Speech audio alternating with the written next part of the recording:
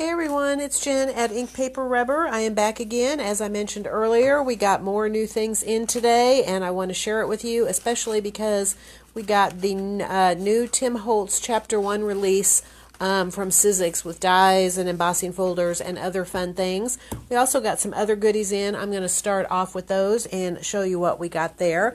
We did get another Valentine paper in, another really cute vintage paper. You can see here all these lovely vintage and kind of retro images on there, and just this nice plaid on the back. We also got some ink in. I got VersaFine Clair in. I got the Tulip Red back in. It is a nice red, perfect for Valentine's Day. Some new dye inks in from Pink Fresh Studio. One of the 4-packs in. I wanted to try it out and make sure I really liked it before I brought them in. And unfortunately, by the time I did that, they have been so popular that almost all of them are sold out. I have 3 sets in, and I will be getting more in. There are a total of 12 of these 4-color sets. You can see these are the mini ink pads. They are a gradation of colors. They also do all come in, all the colors come in individual large pads as well, but I thought I would start off with the little mini sets. I want to show you the set that I got in to try out was a red set, and here is a background that I did. I used my blending brushes and created that background. You can see how beautifully they blend out into a background. I think they'll also be great for using with the layering stamps as well, having the range of single colors. So this one has greens in it. You can see from the pale greens up to the deep evergreen. The other two may seem like they're not very exciting, but a lot of times people are really missing out on good range of grays and browns in their ink color palette. And because these are in the small pads, they are more cost effective. This one has the pale grays up to black, and we also have down up to the nice dark espresso brown. We will be getting more of these in, but I do have a few of them in right now if you want to try them out. Got in another new Studio Light stencil. I've been waiting on this one for a while, and I didn't get all of them that I ordered, but I should have more of them next week. I don't know, this one for some reason kind of reminds me of fireworks. I just like here the different patterns that are on here. Speaking of stencils, we also got some Pixie Spray back in. This is a low-tack repositionable adhesive. It's perfect for using with your stencils and masks to hold it in place on your project while you apply your paint or your ink or embossing paste, but then you can easily pull it up off of your work. So got some more of that in. All right, got some things in that we're going to be using in some other. This is a class in February, so it's a little ways off yet, but I wanted to go ahead and get it in. This is a really cute stamp set from Stamping Bella. We have the little pug and the fire hydrant there, and then as you can see that there are a couple of sentiment stamps in there. There is also a die that cuts out the pug and the hydrant. And this is a card that we're going to be using that on. As I mentioned, this is going to be a card dynamics class next month. And when you open this up, there you have popping out the little pug and the fire hydrant. Also got in this embossing folder because we're going to be using this on the outside of our card. It's a paw print embossing folder. It's really cute with all the paw prints all over it. Another die that is not new, it came out I think last year from Lawn Fawn. And we had it in, but we are going to be using it. It is the Toast add-on die. They had the Let's Toast set last year, and this was an add-on die for that. It lets you kind of do a pull-up, and you can use it with lots of things other than that Let's Toast. A couple of sets from the latest Lawn Fawn release, and we're going to be using that. You can see there this pull-up mechanism lets the little mouse come out of the typewriter, and then we actually have a double pull up here with the little mouse popping up out of the drawer. And again, that was using this Let's Toast mechanism. Got in some more of the Dress My Craft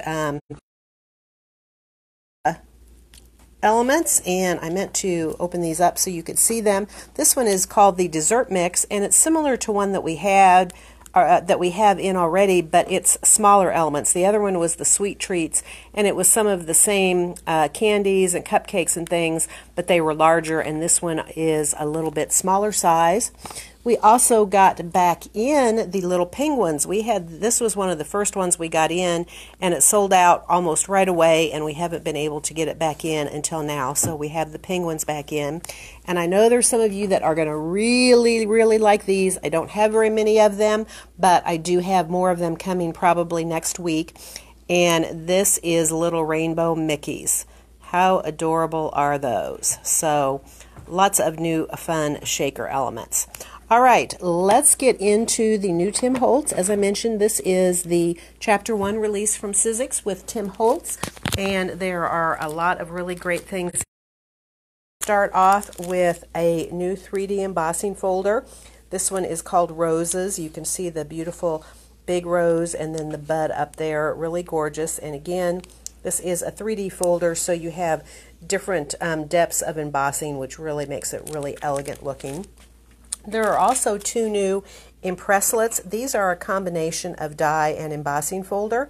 This one is called Fanciful, and that one is really, really beautiful. And then this is a long strip one, and this is called Trellis. If you look closely, you can see there's some flowers in there and some vines like it is growing up a trellis. So those are really pretty. I do not have any samples to show you of any of these. I just checked Tim's blog, and he doesn't have any of the samples posted on his blog yet. But if you haven't, I highly recommend that you go to his blog, and he has the video that he did last week. His Facebook Live video has posted on his blog, and he has lots of samples of a lot of these. So if you see anything you're interested in, definitely go and check that video out. All right, everything else I think that we have in this release is dies. This is a fun one. It's the hexagon stack tiles, and you get 5 sets of the 5 different sizes of hexagons. They are all individual dies, so you can lay those out to your heart's content to create some really fun background patterns. This next one is one of my absolutely favorite ones. It is doodle art, and you can see it has kind of this fun, I mean, that's what it looks like. It looks like somebody sat down and doodled, and it is really amazing. Tim shows a sample that he die cut this from black and layered it over a bright alcohol ink background, and it is really, really stunning. Love that one a lot.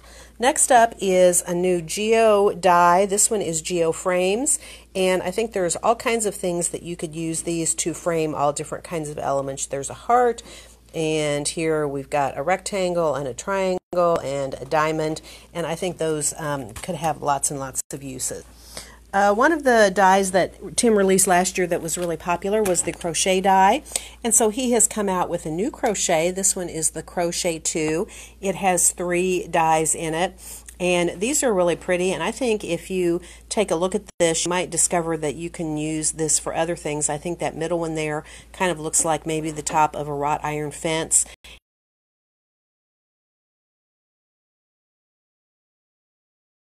Other than just trim. Have some great nature themed dies in here. This one is scribbly butterflies. You have these 4 really pretty butterflies. This one is bouquet, and this one is really lovely as well. Lots of detail in those flowers. I'm layering this over a pretty background that you create, whether it's with distress oxides, watercolors, alcohol inks. I think that would be really pretty. This is another one that is great to use with backgrounds. It is the Cutout Leaves die, and I will point out that there are actually 8 individual dies in there. This is not just one die that is set up like you see on the front, so that you can use one of them, you can use multiples, you can lay them out however you want. This is Tim's latest die that works with the dimensional domes that came out a little over a year ago. You can see there he has used one with that cute little gumball machine. You also have the sun and a layered balloon and the globe as well. This is a great one for Easter coming up. This is Bunny Hop. You have these 3 cute little bunnies here. And for Valentine's Day, this is a really nice one, the Falling Hearts die. This one would make some really great confetti so that the pieces you cut out, you can keep those and use as confetti in your shakers. There is a new colorized die. This one is Theodore, a bear, and he is absolutely adorable. This is probably the one that I was most surprised how much I liked it in the video. This is a new pattern repeat die, and it's a little bit hard to tell from here, but if you watch the video, this die is designed to make it really easy for you to repeat this pattern as many times as you want so that it looks like it's all one big pattern linked together. And he has a sample in there that he used, this one here, kind of this honeycomb or chicken wire pattern, and someone created a sample and it's in a frame, and it looks like real chicken wire, repeated it multiple times, and it really does look like chicken wire. It is awesome. I think that in that sample I used this bottled up die that has the 4 different bottles in it, and I think they had some flowers in them. Next up is a new typewriter. This is a Biggs die. It is called Retro Type, and that is a really fun retro typewriter. And there are 2 new alphabet dies, the Tiny Type Upper and the Tiny Type Lower, and these really are tiny. You can see there, like that A is 1/4 of